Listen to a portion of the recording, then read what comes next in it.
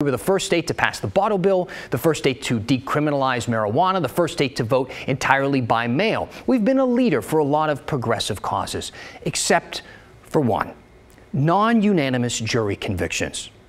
Because Oregon was the last state in the country to get rid of them.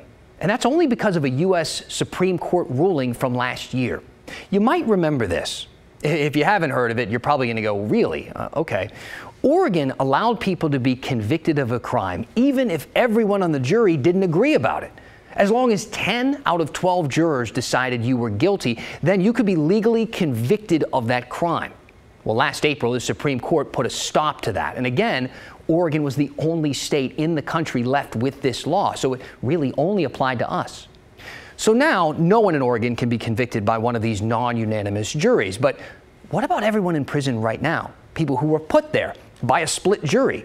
Do their convictions get thrown out? Well, that's a pretty good question, right?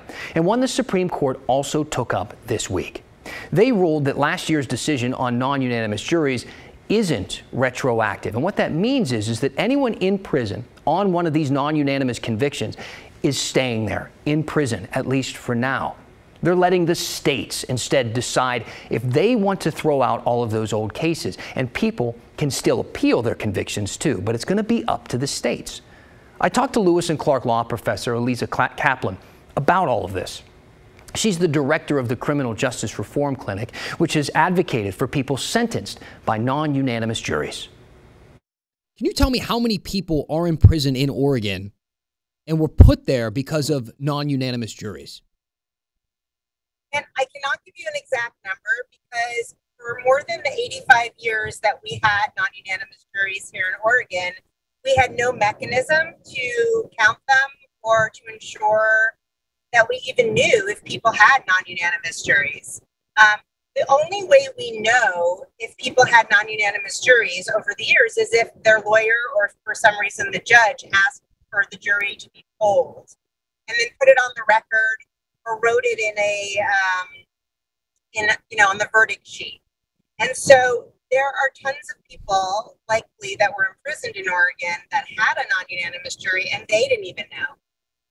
Where we are right now is there are somewhere between 220 and about 300 people who have filed claims saying they have proof that they had a non-unanimous jury, and the majority of those people are in prison.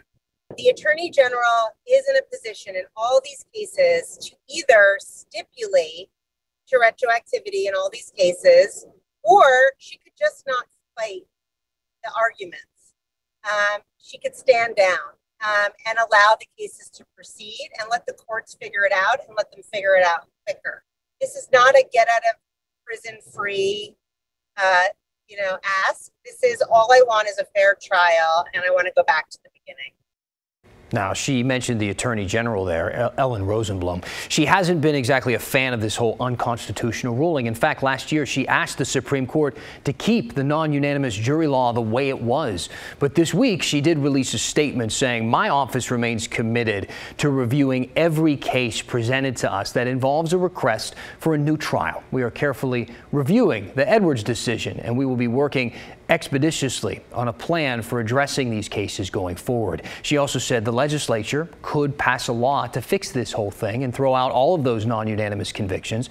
So that is an option moving forward. Also, a third option is for the state Supreme Court to rule that those cases need to be thrown out and get new trials.